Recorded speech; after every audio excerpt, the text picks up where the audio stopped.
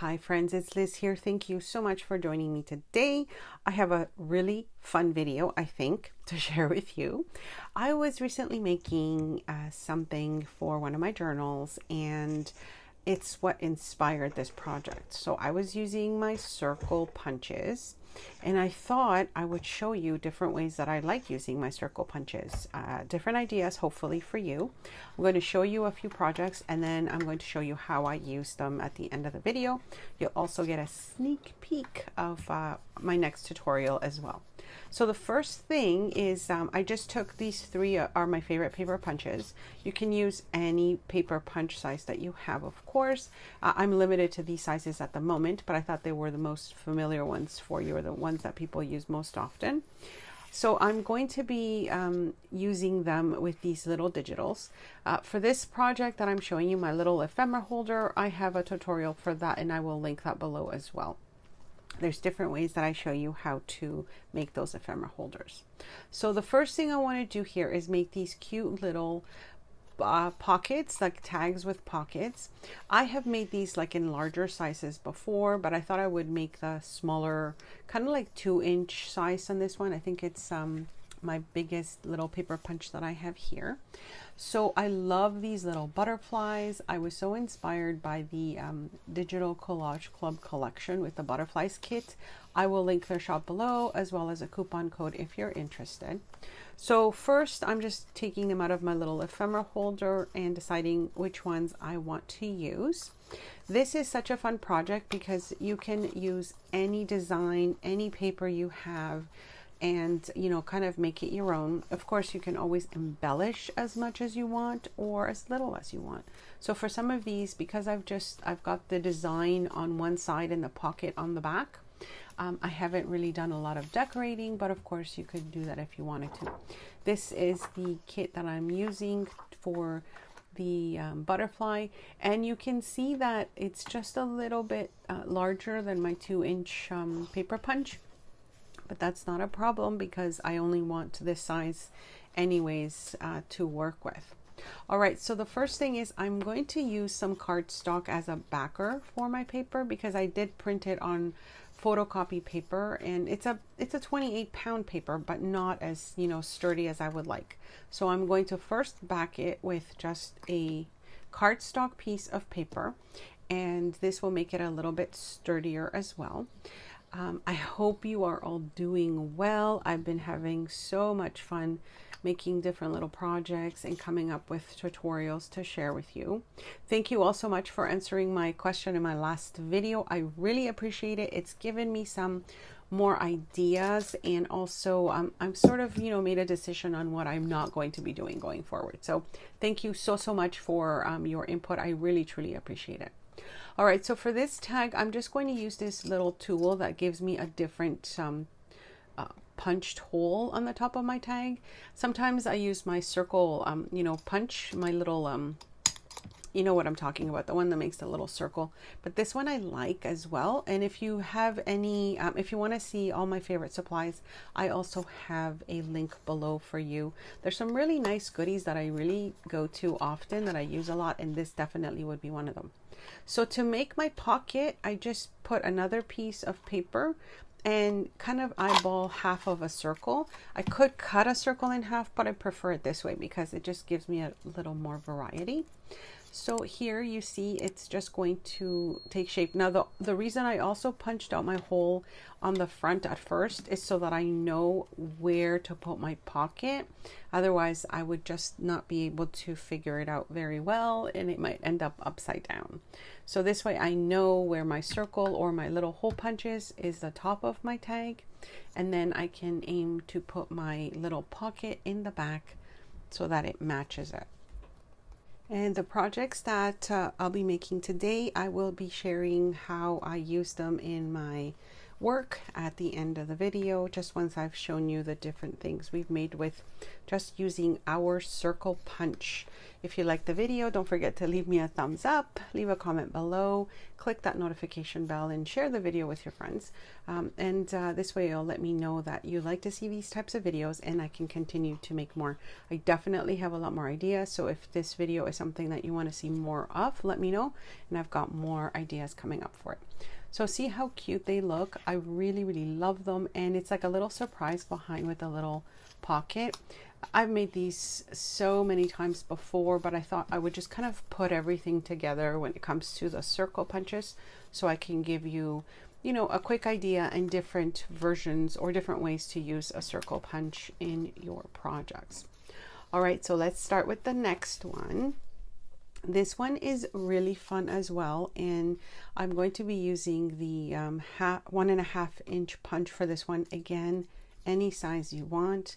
I think these are really cute to make, and I'll also give you some ideas on how, you know, what you can use them for. Plus, I think they're just really cute because they're like 3-dimensional, right? So there's like interactiveness that comes with them.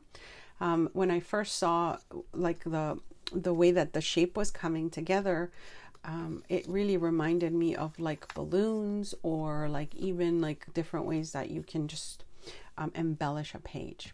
All right, so to get started with this one, again, any size of circle that you want, you're just folding your circles in half.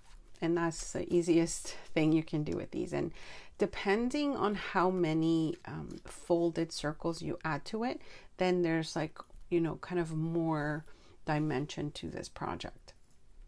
So I'm just taking my wet glue here, and all supplies, I think I mentioned, I will link my favorite supplies below. Some things that I really always use, and this glue is definitely one of my faves.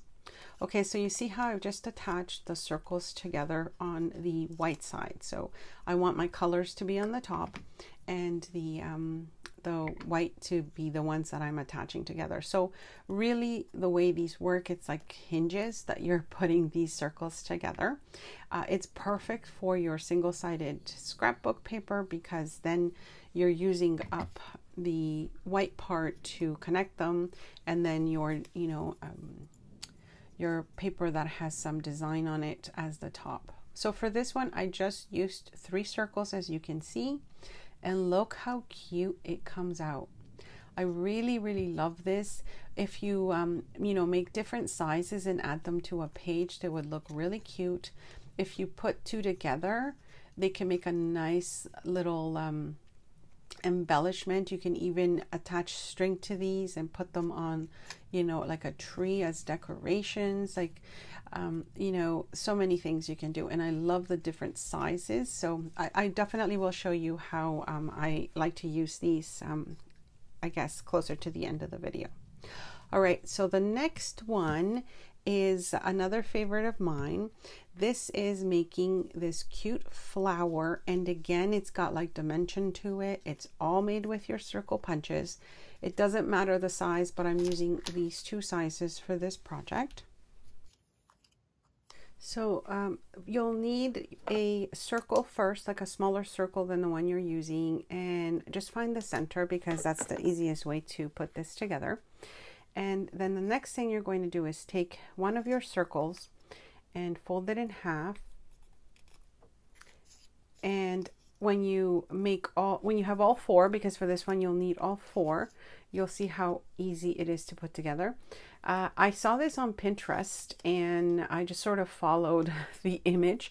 I realized I have saved a lot of ideas on Pinterest, and I have to really start going through my board, because I just have so much there that I forget how much I've saved for inspiration.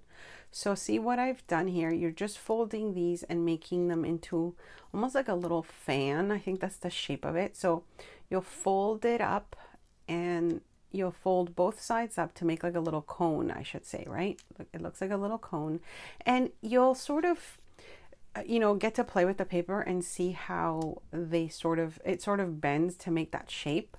So there's really nothing, you know, too difficult to making this, but you are just trying to sort of line up your edges so that they meet on either side, because it just makes it look a lot easier that way. It makes it easier to, you know, to put it together. So you see that I've just sort of folded both edges towards the center, and you've got your little cone.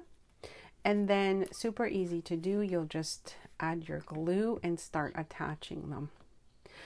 I really have to share these different things that I see on Pinterest. Most of the time I find it's like in a different language, and there's just you know, images of, you know, like step 1, 2, 3, and 4. And a lot of the times it's easy to sort of get the idea, and other times it's a little bit more difficult. But this one I really thought was fun because there's not that many steps to putting it together. And then of course, when you continue to embellish it or decorate it, you can use this in so many ways.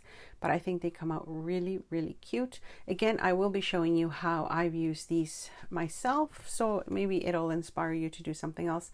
And if you happen to make any of these, please tag me. I love to see what you do, and I love getting inspired by, you know, things that you have seen me make and that you also get inspired to create. Okay, this next one, super easy. You need 2 circles. I'm using this size, but it doesn't matter the size you use. These were, you know, papers that I printed, but that they didn't print properly. I like to reuse everything, so of course I'm using these. Now you can see I'm just folding in the edges to kind of make like a little pocket, and you've got all your 4 edges folded towards the center. Now this happens to have some words on it, and this, I believe it's a digital from Digital Collage Club. It's like a poem, but it didn't come out properly, so I thought I would just kind of use it to make an embellishment. And see how easy this is. You can use any paper you have. You can add anything to the center. You can just leave it as is, and it just gives you a nice little embellishment. See that one there? And again, I will be showing you how I'm using this in my work. So here's this one that I used here. I just stamped the center of a book page and, you know, just added a little something on the back of it, and then it really makes a cute embellishment. So you can make keychains with these. You can make little dangles, so many things. I think this is my favorite. So this is what I was working on initially in order to use this for my fall inspired project that I'll be sharing with you soon. So I've got that tutorial coming up.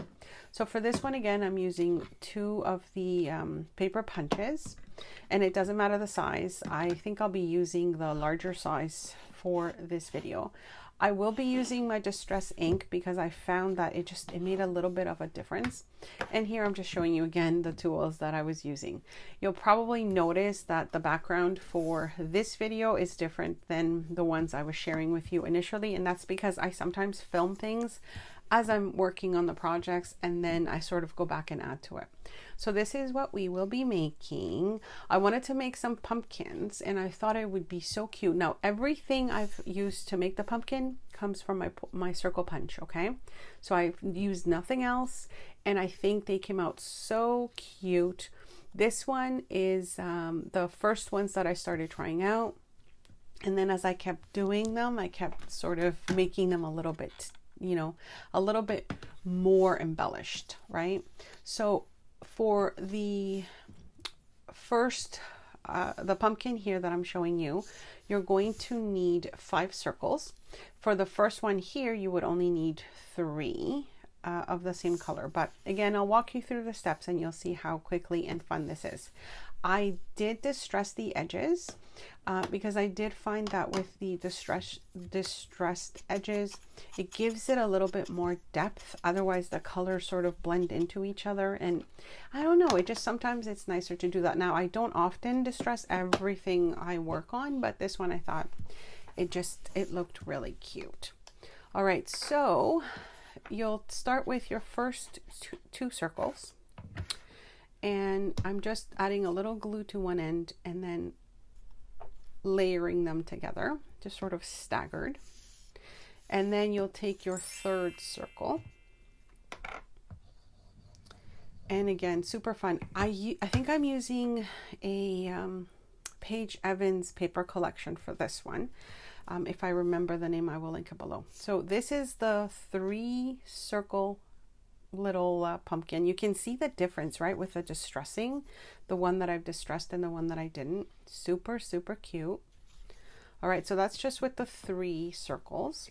And then to give it a little more depth, I take 2 more circles.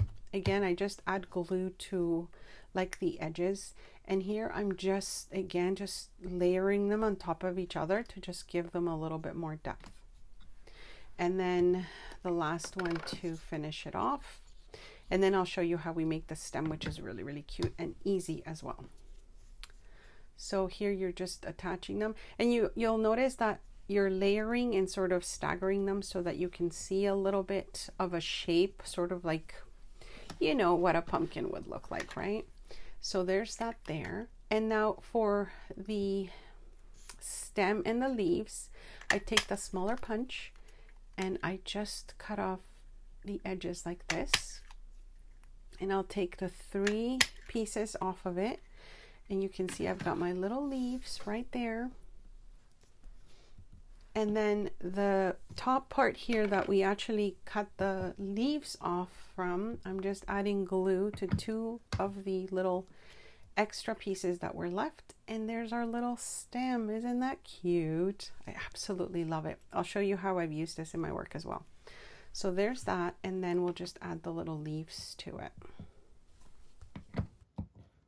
I did want to say quickly, thank you so much for your support with my channel and with Buy Me a Coffee. I really, really appreciate it. You don't know how happy that makes me, and thank you all so much. Thank you to Karen M, Marianne, JC, Marilyn S. Thank you so much. I really appreciate it. And thank you all for watching my channel, liking the video, commenting on the video, sharing with your friends. I really appreciate that. All right, so you can see how it looks when we've made it with the 5 circles compared to the 3. Any of these is perfect, but of course it looks much nicer, I think, with the 5 personally anyways. This would be so perfect for a project you can make with your grandkids or your kids if you're doing something, you know, fall themed. I'm all about pumpkins. I love pumpkin everything, so I think that is my go-to for fall. And if you don't have, you know, die cuts for pumpkins, then you can make your own. All right, so I'm also going to show you the different ways that you can layer these. So for example, I did one that actually this one's just a different color, but this one I did layer it a little bit with some foam tape, and you can just see that it gives it just a different sort of I don't know, just a different way that it pops off the page. And I really, really like it. So it's almost like the, you know, it kind of gives it a shadow almost to that one. So you can see how they look there. Super, super cute. I really, really love this project. And of course, here's an extra tip. Whenever you use a paper punch, you can always use your leftover paper with the actual negative of it as a stencil. I've done this many, many times before. I'll link videos to different ways that I have used, you know, my paper punches. And I also have a video showing you a tip on how I make ephemera with paper that I have punched and the negatives that I have used.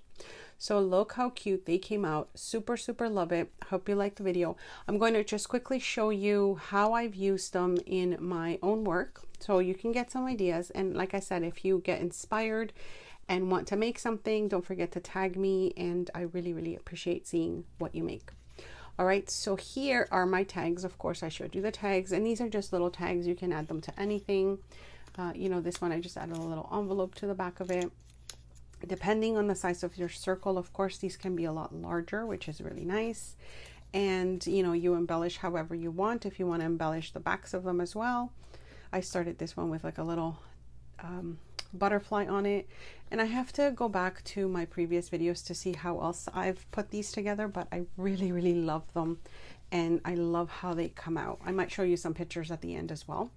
This one here, I just added the other circle to it, and then I did a little string so you can hang this as a charm from, you know, an album or a journal. You can attach a few of them together on a page to make that page really, really nice. This one here is the flower one, so let me show you in my journal how I've used it. And I just added a couple of those little leaves and those little flowers in the center. They're like a fabric flower I got from one of the shops I get things from. And look how cute, right? And now I'm going to show you this one. I think I showed you this already, how I used it in my journal. This one was used with a book page and I stamped on it, so you can see how that looks there. I think this one is one of my faves because it's so easy to do and it adds a little sort of dimension to your page. All right, here's the sneak peek and how I've used my pumpkin just for this particular project, but I've done it in different ways as well. And this is how I'm using it. You'll get the tutorial for this very soon, this whole project, but this is how I added my little pumpkin. All right, my friends, thank you for joining me. I hope you liked the video. Don't forget to like, subscribe, hit that notification bell, and let me know what you think. Thanks so much for stopping by.